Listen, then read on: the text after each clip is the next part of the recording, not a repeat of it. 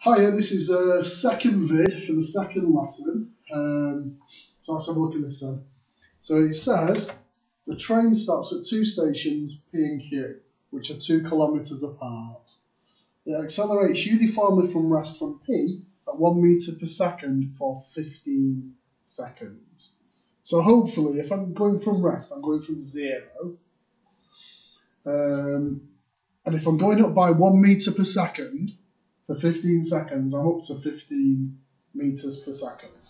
So if I take the start point as P down here, so I've got a nice straight line going up to 15 there, and 15 there. So that's my velocity in metres per second, and this is time in seconds. But my start point there, I just say it's P, so just so I know what it is. It maintains a constant speed, so that's a flat line, for a time before decelerating. Right, so what have we got then?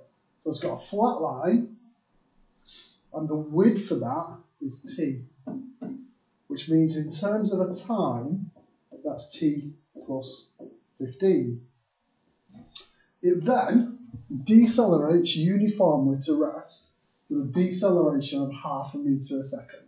So it drops down from 15 metres per second down to 0 metres per second, but it drops by 0.5 metre per second squared. So it drops down by 1/2 every second. So it kind of implies it's going to take 30 seconds to stop. So if it takes 30 seconds to stop, that's t plus 45. Right then, it tells you that the stations are 2 kilometres apart, so that's where Q is now. Be really careful because that's the area underneath the graph. So the area on the graph, remember, on a velocity time graph, speed time graph is the distance travelled, the displacement. But I've got to be careful because my units are in metres. So I've got to be careful with my units.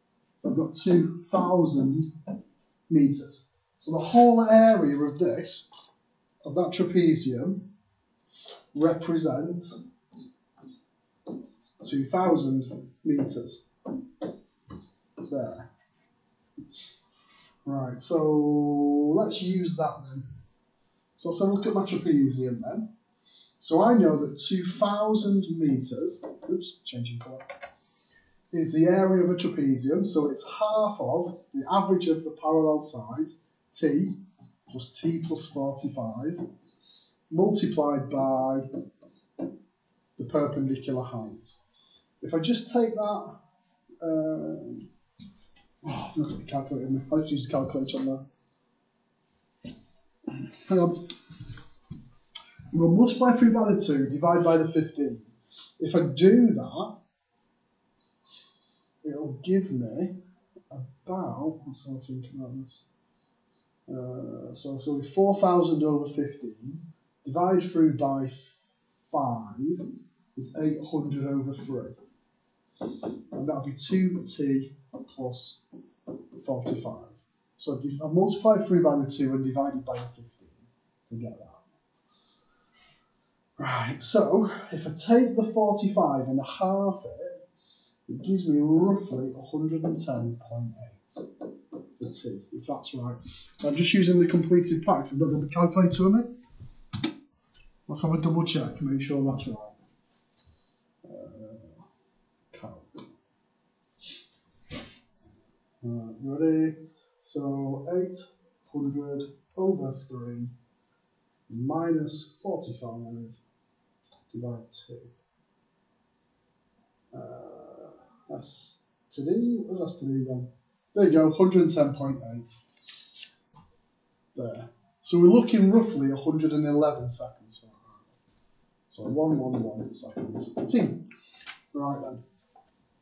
So look at the next bit. Have I answered that question completely? Yeah.